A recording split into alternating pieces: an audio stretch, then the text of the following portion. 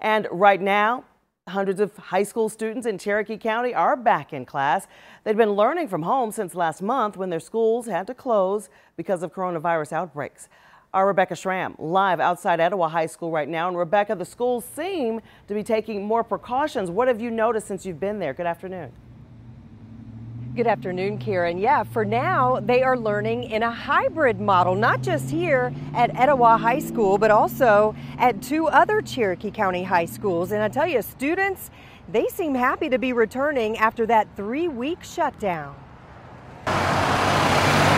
On this first day back since their school had to shut down because of the coronavirus, we saw several students wearing masks before they even walked through the doors of Etowah High School. Masks are not required in Cherokee County schools, and this photo that circulated on the first day of school showing seniors bunched together, not a single mask in sight, raised eyebrows. But senior Anthony Buckland tells me there was a lot of mask wearing before the shutdown. I'd say like 3/4 of the school, yeah.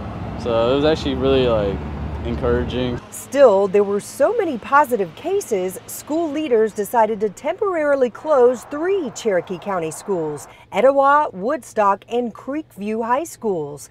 They've now officially reopened under a hybrid model that runs at least through October 9th. Here's how it works. All students will learn virtually from home on Wednesdays.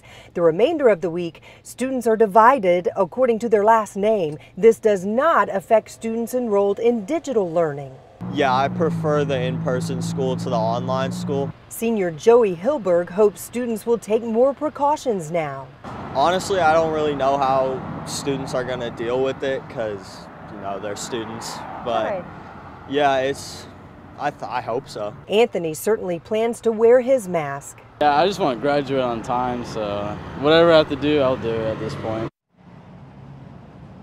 And by the way, I've learned 27% of students here at Etowah High School chose strictly remote learning. And right now, with only half of the remaining students in school at the same time, it certainly makes social distancing a little easier. Live in Woodstock, Rebecca Schramm, CBS 46 News. It sure does. And Rebecca,